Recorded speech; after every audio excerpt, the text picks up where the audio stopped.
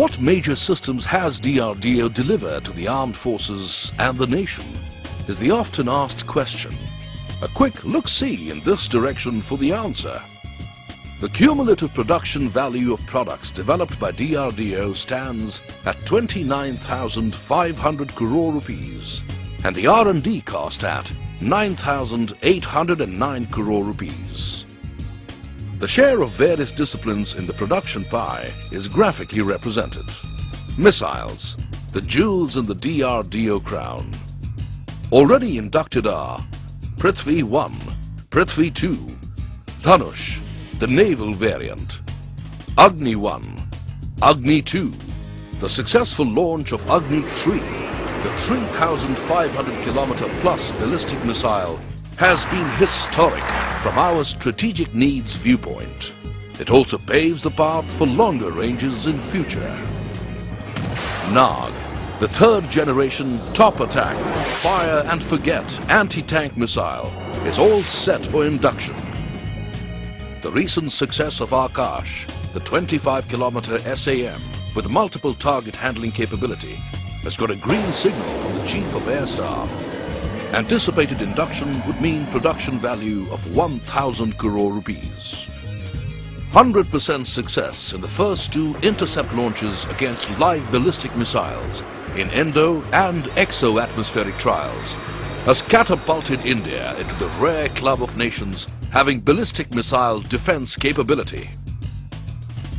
The supersonic anti-cruise missile, BrahMos, a joint venture with Russia, has top honors to its credit and orders worth crores from the Navy. Tejas, the multi-role combat aircraft, is presently under rigorous flight tests. 4 birds have together done nearly 800 flights, clocking 424 hours. An initial order for 20 aircraft has already been placed by IAF.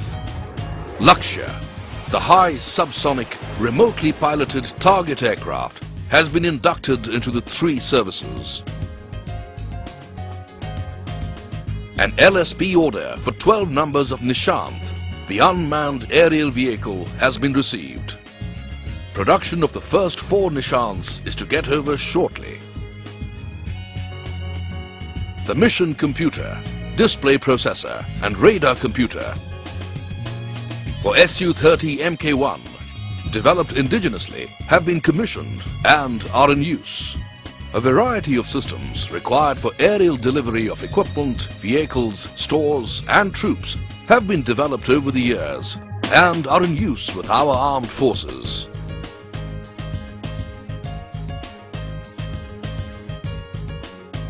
The 2D surveillance radar, Indra, inducted in the 80s, has been the workhorse of the Air Force for decades. The Air Force and naval variants of CAR, the medium-range 3D surveillance radar, have been accepted for induction, and an order for 9 radars is under execution. The electronically scanning phased array radar, Rajendra, for the Akash missile system has been successfully tried out. The Maritime Patrol Radar, Supervision 2000, has been successfully tried out on naval ALH and Dornier platforms.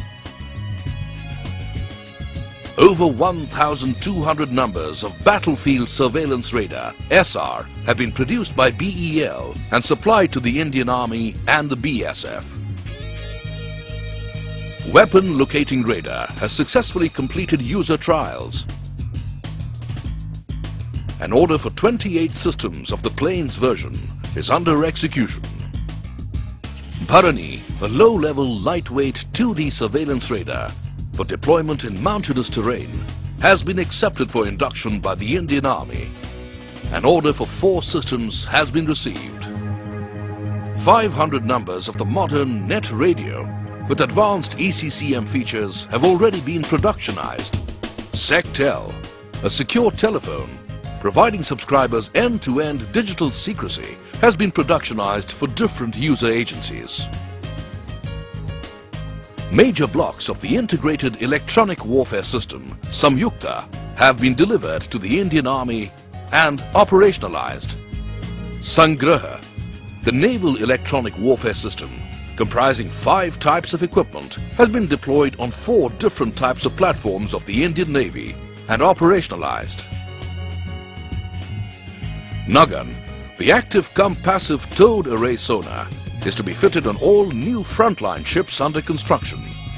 Orders have been placed on BEL by the Indian Navy. Mihir, the sonar capable of being deployed from airborne platforms, is under installation on ALH. Installation of Ushas on submarines is under progress. 3 systems have been installed. Fire retardant paint and self-stratifying paint developed for naval platforms are being extensively used. A new technique of underwater painting of ships has also been developed.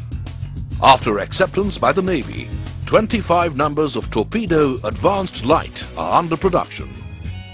250 numbers of processor-based ground mines produced and supplied to the Indian Navy. A further order for 300 numbers is in the pipeline.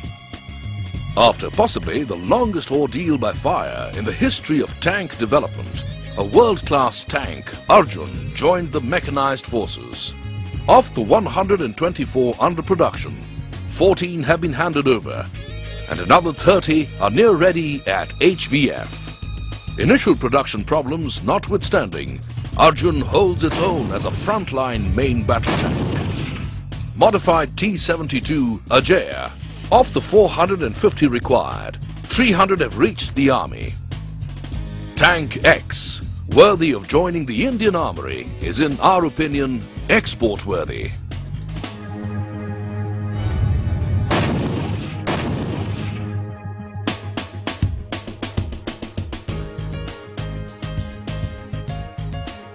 Limited series production of 5 systems of Sarvatra, each consisting of 5 bridges, has been completed. NBC Recce vehicle, designed to carry out reconnaissance in contaminated areas, has been accepted by the Army. Limited series production of the first lot is under progress. The first batch of bridge layer tanks based on the T-72 hull, productionized under LSP project, have entered service.